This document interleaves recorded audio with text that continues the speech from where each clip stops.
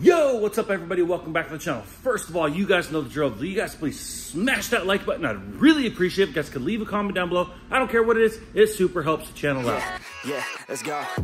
I ain't the first with the curse, with the thirst that I wanna be better, not worse. Man, it hurts. I'm on this earth with my words. We're back on the shop. It's dark and early. I wanted to give you guys another little update of what we got going on. We finally got the Honda Accord out of the shop. We finally got the 56 Chevy out of the shop. So we are finally ready to start moving forward. We are planning on getting our next project in here really soon. So we're super excited to give you guys an update on that. We got to get some other things out of the shop and cleaned up. Just wanted to give you guys a little update of what we got going on. We are also going to get ready to do a whole series on redoing Teo's R32 Nissan Skyline, which is actually parked right behind me. You can see here, he's actually been test fitting his new front bumper cover here. It is a fiberglass bumper, so he's kind of been fitting it and tweaking it and making sure that it does fit. He's not fully installing it now. He just kind of wanted to get a little head start on what he's got to do to notch it, and that way he can start repairing the fiberglass and getting it paint ready.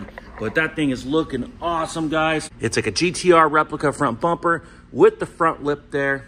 Looks amazing. Makes his intercooler look just awesome. Tell me what you guys think in the comments. We are going to be cutting the hood and modifying it to make it more of a GTR style hood. This is the GTST. You can see here they have some slotted F1 style type fenders, and somebody's done a wide body rear fender conversion as well. It does have some cracking. The paint is actually in pretty rough shape, but we do plan on doing a full paint and body restoration on this thing, plus a couple other goodies. So stay tuned for the next series. You guys will be definitely hearing about that here soon. But yeah, this is the car that we're gonna be redoing, guys. Tell me what you guys think in the comments. Straight six, turbocharged, amazing car, awesome car. Let's hop over on the body side of the shop. You can see here we got bumper covers for days. We have a 2017 Ford Focus RS here that we're going to get ready to do a full body repair on, and this is the front bumper cover for it, so we got to go ahead and remove some parts, get it ready for paint. We have a bumper cover for a Toyota Sienna that we got to get painted pearl white, and we have a bumper cover for a Hyundai Santa Fe with a fender as well that we are going to get in the booth here just shortly and get that painted black. And we have a brand new grille and headlamp as well that will be going on that. Yesterday I was able to squeeze in our buddy Connor's door handle covers, and those came out awesome. Silver birch, kind of hard to see the color, but they are like a pewter-ish silver color, but they came out absolutely awesome. He's super pumped to come pick these up and get these on his truck. But we got those refinished and ready for pickup. Over here you can see Sean's already started the body repair on the Ford Focus. So we have a door ding and a crease here, and you can see that we got some primer on there. We will have to refinish the door jamb, unfortunately. Let's see if I can stick my pinky finger in here and open it up. Yeah, you can see here that the primer does portray into the door jamb reveal. So we will be going ahead and prepping this out and go ahead and refinish this entire door jamb ahead of time. And we will go ahead and get this thing prepped out today, blown off in the booth. We'll probably do the door jamb today and cut in the under hood, because we also have the front end to do. So we have, like I said, the front bumper. We have a brand new hood from Ford. You can see here, Tail's already got it prepped out, ready to go. So we'll get this blown off in the booth. We'll get that ready for cut in, as well as the door jamb. And then tomorrow we'll kind of unmask it and remask it. And we'll go ahead and do the quarter panel, the door there. We really got to stake within that rear door. It's a potential chance I might go into this front door. I'm really not trying to, because we're already doing this fender. So we are going to be redoing the bumper, the hood. We will be blending this front fender. So we'll blend our color a little bit into this front portion of the fender, the top edge for the hood, and we'll probably go into this A-pillar, since that A-pillar is actually connected to that rear quarter panel, and we are already refinishing that anyway. We'll go ahead and put our color up here as well, so everything matches up and looks really nice. We also have a small repair that we did on this front left fender right here, and as well as down here. We believe that maybe it was like a snow chain or something that kind of rubbed against it, but we had a bunch of rock chips and stuff like that. And we also had to fix up the rocker panel, so we might pop that off. And we'll go ahead and get this thing prepped out. We'll go ahead and blend this front door and try to keep our color as far back as possible as we go out. We got to stay away from this rear door, because if we get our color too close to this rear door, we'll end up having a door that just doesn't match. I'm sure you guys have been driving around and seen doors and fenders and bumpers that just don't match. And that is why we blend.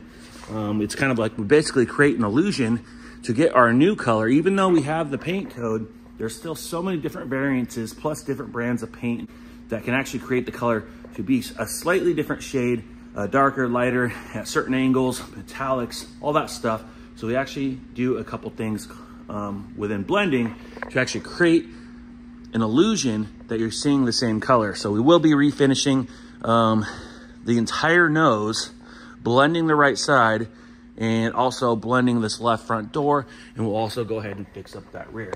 This is an absolutely awesome little car. You can see there, we got that rear splitter, we got dual exhaust, we got this really sporty spoiler on here. I think that looks really awesome. It's engraved RS. See if I can stick my pinky finger in here, open up the door for you guys. You can see here, we got a manual 6-speed. We got display, we got gauges. Everything looks pretty cool. We have some RS seats, Recaros, awesome seats. And this is a turbocharged vehicle. You can see here, there's not much to see under the hood. It's kind of covered with plastic and stuff, but you got some pretty cool factory engravements on the intake there and stuff like that. But she looks pretty cool. You can see there, we got the black front mount intercooler for the turbocharger. She's looking awesome, guys. We will have to, like I said, this is a tricky color. This is a tri-stage color, believe it or not. So it has a solid blue base, and you can't see it right now in the camera, guys, but there is a metallic flake that goes over it. Basically, it's like a little pearl. And I haven't sprayed it yet, so hopefully it's an easy color to do. And whenever you're blending, the more room, the better. And we don't have a lot of room on this rear door, especially for a tri-stage. So I'm hoping to God that we can get that door looking good. Worst case scenario, we will have to go into that front door, but I believe that we'll be able to keep it small and keep it slim and get this thing taken care of. And that's the update on that. Let's hop in the spray booth and see what's going on. In here, we have a 2023 Toyota Tacoma. It's a brand new truck, guys. And you can see here, we have the whole vehicle bagged off, and we actually refinished the fender flares. Now, this is the sport model. This is the TRD 4x4 Sport, and the sport models come with the painted flares. Now, some of the lower end models actually come with a black flare. And as you guys know, a lot of people are really liking the black stuff on vehicles. A lot of people want the black grills and the black lights and the black emblems and the black wheels. Everybody really likes black stuff on their vehicle. And so this guy really wanted some black fender flares to kind of resemble the lower end base models, which is kind of crazy to me, but the customer gets what the customer wants. And they came out awesome, guys. You can see here, that little yellow line right there, that's where I pulled my fine line tape. So we just used a satin trim plate paint on these. We did leave them intact. Being a brand new truck, the last thing I wanted to do is pop these things off, tweak them, pry on them, have to take an eraser wheel, get the double back tape off, break potential clips, having to wait from Toyota to get our clips. And to avoid all that, we just decided to leave them on the vehicle. We had enough room to do a very nice tape job. There was the slightest gap between the flare and the body, so we were able to squeeze some tape in between pretty easily and get those things taken care of. So we are gonna get this thing unmasked today. It just got dropped off yesterday, and it will be picked up this morning. So basically a one-day turnaround, and honestly, it could have got picked up yesterday even if we wanted to, but we don't like to rush things when we have fresh paint. Regardless of that paint drying quickly, that paint actually dries within about 15 to 30 minutes, dry to the touch. And if you wanted to, we could have unmasked this thing, but I don't like to rush things. So all we got to do today is reinstall our hardware. We got a few screws that we got to install. And yeah, to me, that is a way better choice than taking these things off and potentially breaking any hardware on a brand new 2023 Toyota Tacoma. But this thing came out awesome. Customer's gonna be super happy with it. Tell me what you guys think in the comments.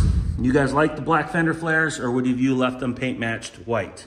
Me personally, I probably would have left him paint matched white. I thought it was a nice looking truck to begin with, but I can kind of see what he's got going on here. You can't see it, but he does have some black step bars and stuff. So I can understand why he wanted them black. He's got some black wheels, pretty nice wheels too. Let's take a quick look at those. You can see there. So I can understand that the black is gonna look really good. It has a big black Toyota grill, you can see there. So both ways looks really good. I would have left them white, but I think it looks good both ways for sure. It's gonna have a little panda effect being black and white. It's got the black emblems even. And yeah, tell me what you guys think in the comments of that. Would you have left them white? Would you leave them black? Which would you do? Anyways, hope you guys enjoy the updates. Appreciate you guys all watching all the videos, whether it's diecast in the shop. We are planning on creating a whole new series for you guys that's a little less vlog style, a little more like a TV show style. So we will be filming the entire process of redoing Teo's R32 Nissan Skyline from start to finish. Right now, he's just kind of getting a little head start on fitting that bumper to kind of speed the process up when we are filming, and we do get this vehicle in here soon, but we are kind of planning out the whole video set. We also are getting ready to get our other project on as soon as this truck's out of here. We will be getting back to that. I'm not sure what we're gonna do. We'll probably just do like vlog style updates on the next shop project, but we will be doing a full on video set and series on Teo's R32 Nissan Skyline. So tell me what you guys think about everything going on. I appreciate you guys all watching the videos, and if you guys can, click that like button. It does help the channel out. Also, leave a comment down below. I'd love to hear from you guys. I want to know what you guys think about everything going on. If you guys haven't yet, hit that subscribe button, and we'll see you on the next one. Ooh, like LeBron, though, or like Lonzo. Ooh, I'm a baller, yeah, shot caller, yeah. They love me, you can't touch me, nah, can't.